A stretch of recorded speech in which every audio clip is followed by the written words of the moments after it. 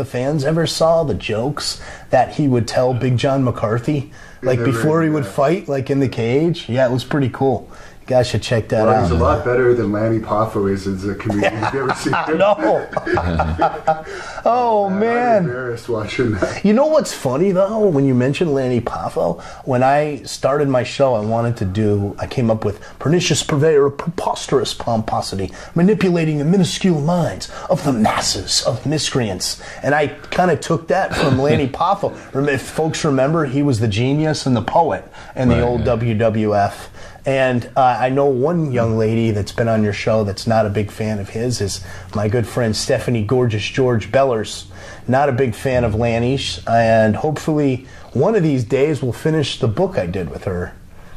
You know? That's true, and you've done numerous books now, and you're working on one with Stephen. Yep. Chaotic Enlightenment, An American Psycho's Journey to Peace Through Violence is the newest one.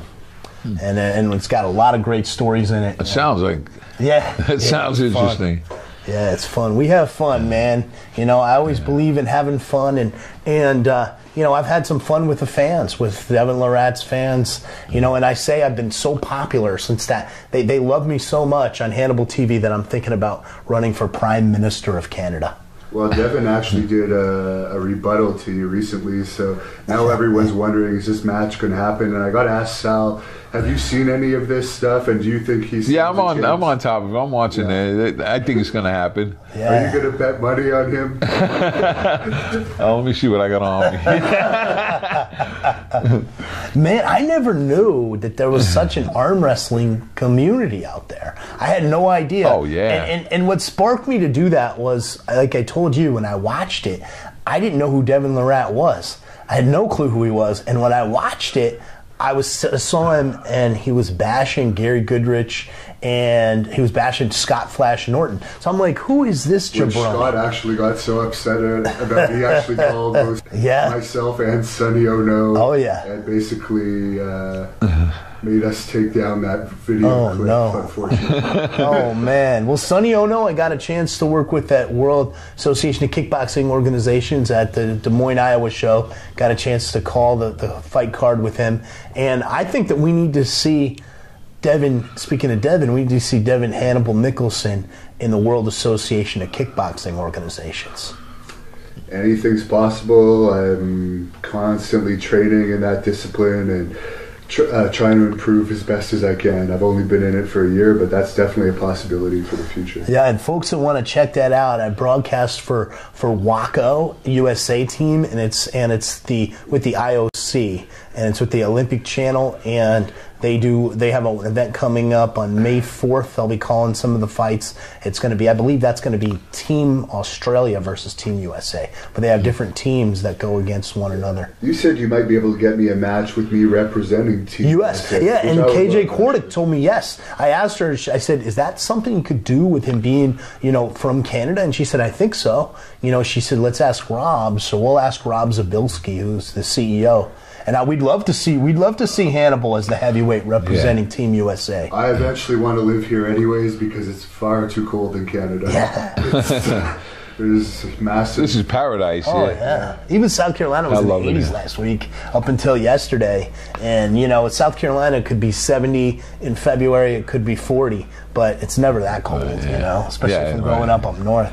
Yeah. So I talked to my Valley 2's in production. Pre-production, we're already talking about it. We're in the planning stages of it. I already spoke to Rob. I told him, get Cyborg signed up. So make the contract up and let's talk to her. So we're getting ready to approach her, and you know, I'm sure she's going to want to come back in. Speaking of Cyborg, her training center is right beside Tito Ortiz's gym and facility where I interviewed him not too long ago. That's in Long Beach, right? It's in Huntington Beach. Right. I was living in Long Beach, right? It's town over. But wondering your thoughts on the Tito Ortiz Chuck Liddell fight. I was very proud of. Man, well, my thoughts are Sal. I'll tell you, my thoughts on it are, you know, it's kind of mixed because Chuck Liddell was a legend, man. I just was talking to Bonner about Liddell, and he was telling a crazy story about Reykjavik, Iceland, where he beat the hell out of this guy and ended up in prison. Reykjavik being like a socialist country, he stayed there for a few days and got party money, and then they dropped the charges and he flew back. And he had a broken hand, and Liddell shook his hand with so much power that it did so much damage that he couldn't fight his next UFC fight. That'll be in the book, wow. The Chaotic Enlightenment book. But man, for me, coming from MMA, being a coach, competitor, broadcaster, for me, Chuck is such a legend that I hate to see these guys stick around too long, but also I despise seeing them get badmouthed by these fans. And something that really bothered me years ago, and I walked away from MMA back in 2013 because I was cornering a fight in Mount Pleasant, South Carolina, and the kid I was cornering didn't end up fighting because one of the fighters died right in the locker room, like a few feet from me. Wow. And the fans the show was canceled, obviously, and fans were so disrespectful, and I witnessed that, and they were throwing garbage cans and I just said, MMA fans disgust me. I don't want anything to do with it. So I walked away from it for a while, and then ended up coming back. I cornered a couple fights and then eased my way back into broadcasting when my friend Rob McCraw opened up Strikeoff Fighting Championships in 2015, and he asked me to be the broadcaster for them up in Virginia. But yeah, I mean that's what I don't like to see is these fans disrespecting Chuck Liddell. You know, he's a legend, and let's face it, man, I'm in my mid-40s.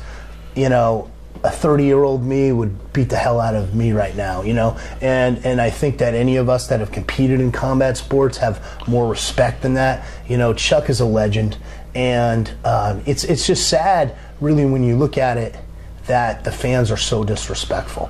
And with Tito, you know, that's personal for Tito. That's a personal fight for Tito. You got to consider, this is a guy that beat him twice. He's not looking at the age. What if Chuck had gone in? What if Chuck had gone in there and knocked Tito out? You know, nobody knew. Right. People thought Chuck was sandbagging in his training. So nobody really knew what was going to happen there. So I think that there's that, and then the level of disrespect, you know, from the fans. But I don't fault Tito. You know, Tito's always been, you know, a lot of people think I don't like Tito because I managed Bonner and all that we had going on in Bellator. But bottom line is, you know, I respect Tito Ortiz. You know, he's a great athlete, you know. Someone's asking if you're any relation to Jerry Lee Lewis. No, but I am in relation to Jerry Granahan, who was very much like, look him up, Gerry Granahan. He was a big rock and roller at the same time period, and also a great singer, and I do sing some Elvis tunes on occasion. And to wrap things up with Sal here, any acting advice for any of the actors watching this? Don't quit. If you're in it, stay in it. You got to be in it to win it. As soon as you're out, they forget about you. So stay involved. Central Casting, casting networks, do your research, do your submissions, get in there. Make it happen. You have to make it happen. Yeah. Really, you really got to want it. It's not easy, but if you get to that point where you feel like you accomplished it, that means you made it. And it feels good. You know? That Fight Valley movie had to feel great, man. Yeah, it's a good feeling knowing that you accomplished that, because it's forever. Yeah, you know, it's something that you built, and it's going to be around for a long time after I'm gone. It's like anything you do, like this show, like for Hannibal, or even my show. I love my show. That's why I encourage people, check it out. arenasportsnet.com/Kings Court / because I've enjoyed every episode, and every episode has been like a piece of my life. We did an episode with Bellator when I was prime marketing consultant with a Spike TV episode. I encourage everybody to watch, because people look at these podcasts a lot of times to find out about the business of the wrestling and the fight business, and that was a great episode as far as just the business perspective for fans. You know, and why it's a great help. Yeah, it's a it great helps help. You when you watch. I think when you watch the products, you know. Exactly. Yeah. All right, fans, thanks for your comments on this. There's going to be a lot of interviews coming in this next week. We have Brian Knobs of the Nasty Boys. We have Danny Spivey. Many, many wrestlers. I can't even think of them all. Bushwhacker Luke's going to be on here. A lot of great stars are going to be doing interviews with me this week, so keep paying attention to that. And do you have any final words for Devin Larratt, the World Arm Wrestling Champion, to close this up? I have a kind of a story. I want to close out with a story, and I want to close out with a story for all his fans. And it reminds me of the story of the lion and the wildebeest. Now, the wildebeest looked at the lion. He looked at the beautiful mane of the lion. He saw that the lion was stronger, was smarter, was far better looking. And the wildebeest, he responded by going and getting other wildebeests together. They herded together and they went after the lion. And that's when they found out why the lion is the king of the jungle. Devin Larratt, you're looking at the lion. And I hate to ruin that finish, but that comment reminded me, you're somewhat of a ladies' man. I've seen all the pictures of you with all these girls. And I want to promote Glory, too. My beautiful woman, Miss Glory Differente. She was the Ariana Grande of Venezuela, and there's been so much kind of turmoil in Venezuela. She's not allowed back there. She's here in the States. She used to sell out stadiums there, and I got some great stuff coming up with her. She is a sexy woman. Pickup artist advice. Well, I think it's just one word, 2 words. Relaxed confidence. If you can be relaxed and confident at the same time, and it's like I do when I broadcast. It's like if you're nervous, it's like fighting. It's the same thing. Wrestling. One of Ken Russell, one of my old wrestling coaches, always said, if you're tense, you're going to blow up. So be relaxed. It's the same thing with the ladies, because if you're relaxed, they're relaxed. Right. Yeah. Well, Sal was relaxed earlier, but his wife didn't seem to. Yeah, that's true. She's probably putting spells on me right now. Oh, yeah. And last thing, and I'll close this off. Do you guys want to just tell us your social media for fans that want to look you up? Yeah, you can look me up on Fight Valley, Facebook, fightvalley.com. I guess, what is it? Yeah, you look up your Sal Franciosa. Yeah, Sal Franciosa. You just Google my name and everything else will pop up with it. Yeah, and my Facebook Fight Valley pops up. Man. Matthew J. Granahan, Granahan, and I've got the max friends, but you can follow, trying to get more followers. And then my Instagram is king.of.Connecticut, CONNECTICUT, and I'm trying to build up my Instagram because Phil Baroni set up my Instagram for me, and for some reason he set it up to where I'm following mostly looks like women of the evening, or all who I'm following. I guess because the way he set it up. So I'm trying to get some. He's giving you all his leftovers. Exactly. Yeah, exactly. He said all his leftovers. I'm sure he'd take them gladly. Oh yeah, I'll take his leftovers. I'll take Angela. I take his ex-wife.